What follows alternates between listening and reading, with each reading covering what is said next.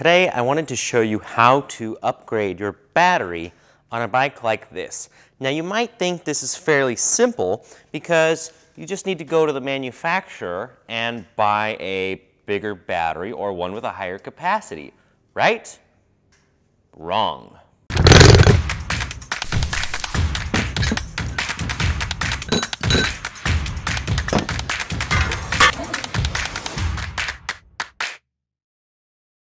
You see, the Rad Power bike is one bike of many that uses a proprietary battery. That means that you cannot go buy another one of these unless you buy it specifically from Rad Power.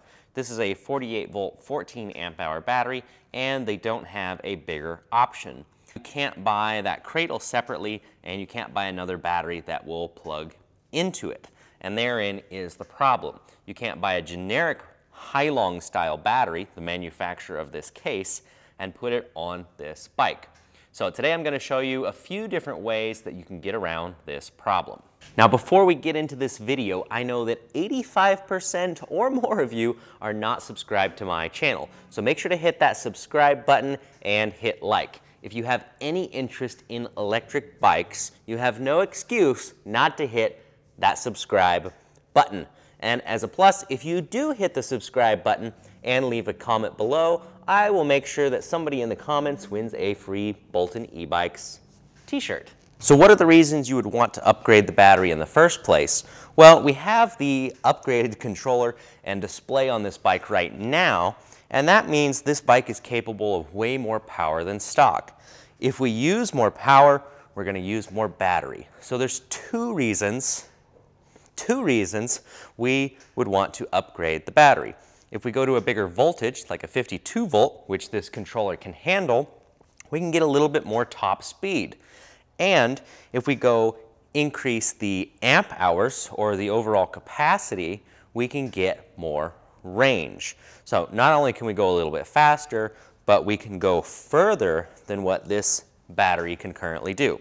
So what are we going to put on this bike? We are going to put on a triangle battery, which is so named because it's shaped like a triangle. Now, how do we get this triangular shaped battery to fit on here and mount? As you can see, there's no mounting plates or anything that come with a battery this large. That's okay because a triangle shaped battery comes with a triangle shaped bag. So all we need to do is put the battery into this bag. It has a whole bunch of Velcro straps to keep it in there nice and tight.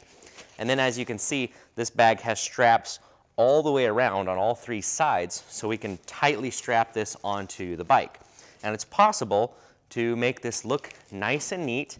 In fact, in some ways it makes the bike a little bit more stealthy. So some people may not even realize you have an electric bike once your battery is hidden inside of a bag like this. Now I did say the battery was proprietary, and that causes one other problem, which is that the connector they use isn't a standard connector.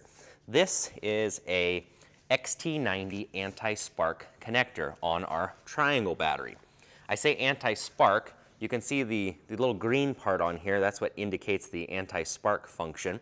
Basically what this does is when you plug in a battery, sometimes you get a really big spark right there.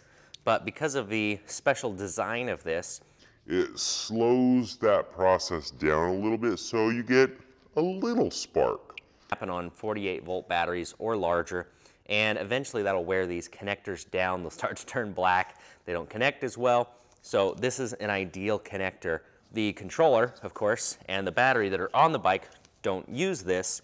They use something that looks like this. So we have a handy little adapter to make this entire thing plug and play. Now if you don't have a Rad Power bike, that's okay because the same process can be used on other e-bikes. If you have another brand of electric bike that has what appears to be a unique battery, or maybe it's not that unique and they just charge a ton of money for it, this is a way to easily replace just about any bike, and at most you would have to change the battery connector. So first things first, we need to get this battery off. Just need to unlock it.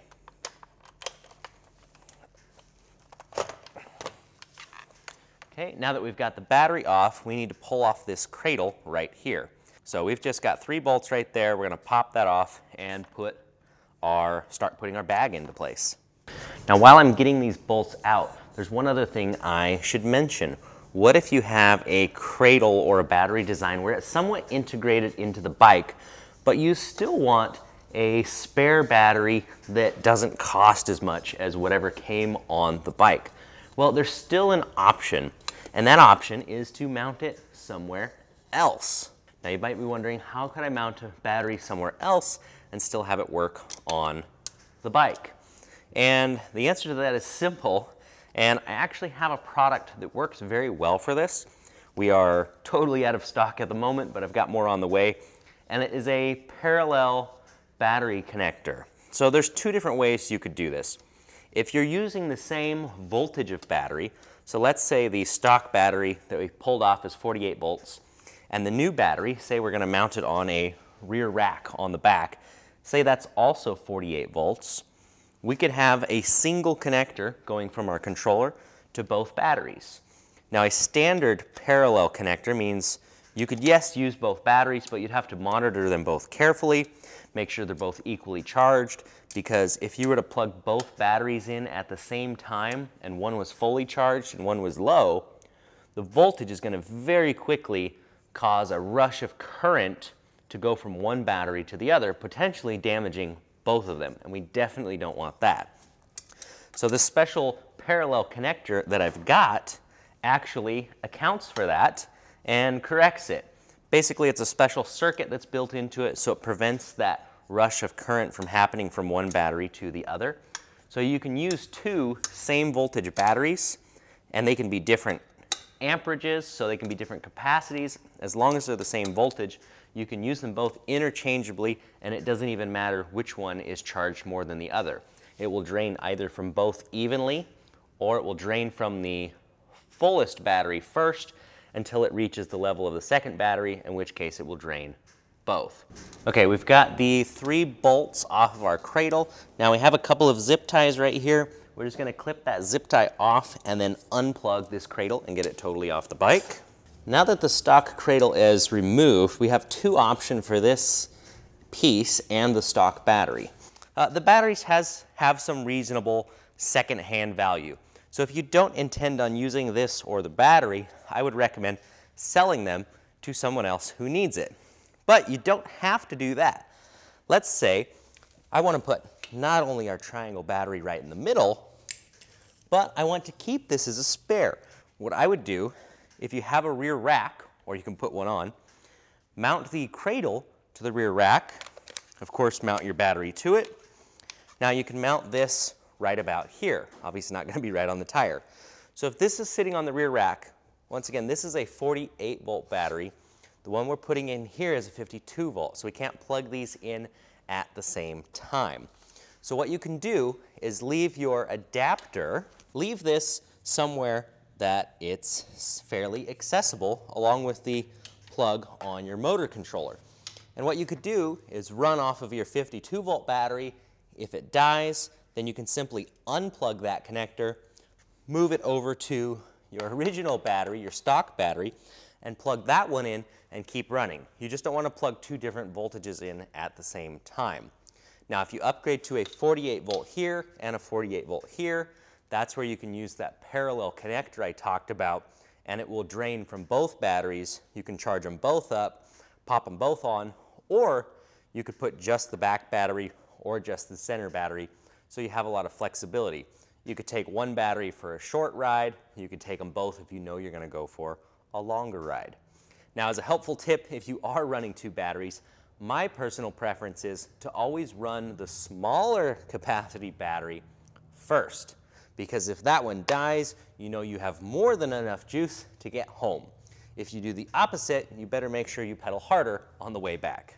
Now, all of these bags are going to have a zipper. They might vary as to which side the zipper is on. Maybe you get a fancy bag that has a zipper on both sides, but basically we're just going to take this bag and strap it to the frame.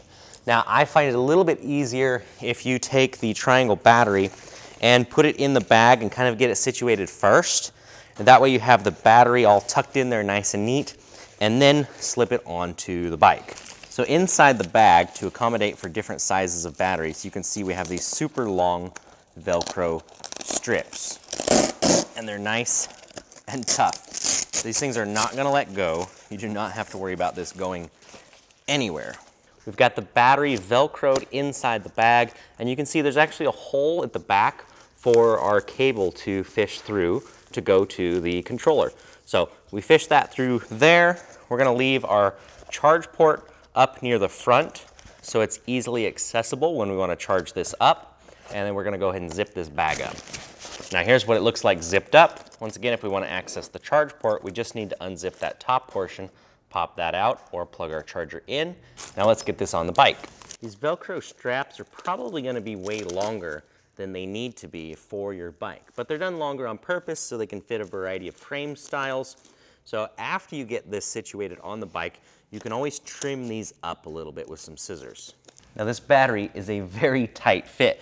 Once again, this is the 52 volt 20 amp hour. So you can see why the larger 52 volt 30 amp hour battery we have will not fit on the Rad Rover bike. So we've got our battery positioned right here. Now we can take our Velcro straps, and you can see how this is a little bit longer than it needs to be. So we could trim that shorter. This may or may not be the permanent home for this battery, so I'm not gonna cut these. I'm gonna leave some extra room and just tuck that underneath in case we decide to move this battery to another bike. Now I'm gonna bring the camera around to this side. You can see I've still got some extra Velcro we can snip off there. But here's the battery cable for our big triangle battery. It's exiting out of that hole right on the back corner that I showed you earlier.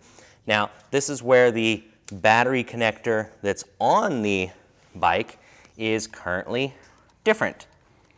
So if you're doing this DIY, you would have to take one of those connectors and cut and solder a new one, because obviously those don't match at all. But that's not a problem, because we can take our adapter here. We're gonna plug in the black end first. Because we have this nice anti-spark function on the yellow connector, we're gonna use it. So we've got our black connector in, and then we're just gonna go ahead and plug in our yellow one right here. And once you're plugged in there, I would go ahead and turn on your bike and verify everything's working. And as long as everything powers on and looks good, at that point, I would go ahead and zip tie this, any extra cable up. The other option is, instead of zip tying, what you could do is just take the excess and run it underneath the Velcro straps right here. That'll keep it nice and tight to the frame. And then any excess cable you can actually fish back through and put it inside the bag. And on this, there's actually enough slack that we could get this yellow connector inside the bag, have it protected in there, and then we'd be all done. So there you go. You can see that's not very difficult at all. It's actually very easy to do. And we have upgraded that bike in just a few minutes from the stock 48 volt 14 amp hour battery to a 52 volt 20 amp hour. So 48 volts times 14 amp hours, that's 672 watt hours for the stock battery that we removed. And then 52 volts 20 amp hours, that's just over 1 kilowatt hour of battery. So it's a substantial improvement. Because we increase voltage, we're gonna see a slight bump in top speed, and then we're gonna see a huge improvement in our overall range. Now, what about cost? What does it cost for a battery like this? Well, this particular one I used in the video, of course, is for sale at boltonebikes.com. It's $529, and that is shipped anywhere in the continental US. How does that compare to other battery prices? This is the stock battery that we pulled off. If you want to buy one of these from Rad Power, that's $550. So you can see how going to a more generic style of battery can save you some money, because we're getting a much bigger battery for less than the price of this one. You could probably sell this one secondhand for $400 to $500 and buy this one for just a little bit more. Or better yet, like I said, you hang on to this one, put it on a back rack, and you can still use it. You just have to unplug and plug your connectors and swap them, which is not hard to do at all. Now, if you have any questions about this process, of course, please leave a comment below. Like I said, I would give away a free Bolton e-bikes t-shirt to somebody in the comments. And of course, if you want to buy shirts, there's always a link in the description where you can check out any of the Bolton e-bike shirts. These are shirts that I've designed myself, and I just like to wear them in my videos because I think they're cool. Now make sure to hit that subscribe button, hit the like button like I said. It helps the YouTube algorithm, makes YouTube feel better, makes me feel better, and it'll make you feel better. Thanks again for watching. I hope this was a helpful tip and helps people to realize that some upgrades are really not hard to do at all, and anyone can do this. I hope that's what I can really show people that are watching my channel, is that it's not hard to work on your own electric bike, no matter what brand you have, and making upgrades can be really easy.